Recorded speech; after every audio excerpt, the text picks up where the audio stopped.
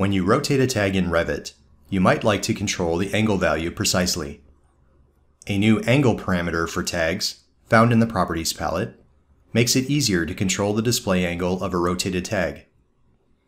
If you rotate the tag with the rotate command, the angle value is automatically calculated, but you can enter a specific value afterwards if you like. This feature is easy to apply to tags in your views, giving you better control over your project documentation.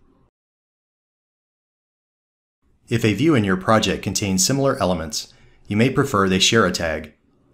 In Revit 2022, you may now apply a single tag to multiple elements and even indicate the total quantity if desired.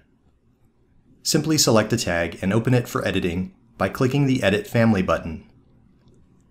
Here, you can modify the tag behavior by editing the label and adding the new host count parameter found within the multi-liter tag category. You can enter a suffix such as X for multiply and customize its appearance. In this example, the text will display in an orange color and bold font on the documentation. When everything is configured as desired, you can load the modified family back into your project.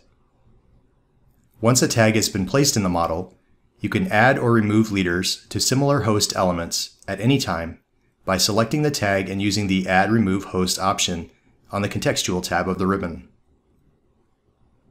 When you do this, the quantity of host elements is automatically tracked and displayed both in the tag itself and in the Properties palette.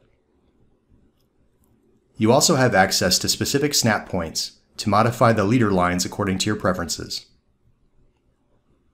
These tag enhancements in Revit 2022 add flexibility and will help you create more accurate, readable, and efficient annotations when documenting your projects.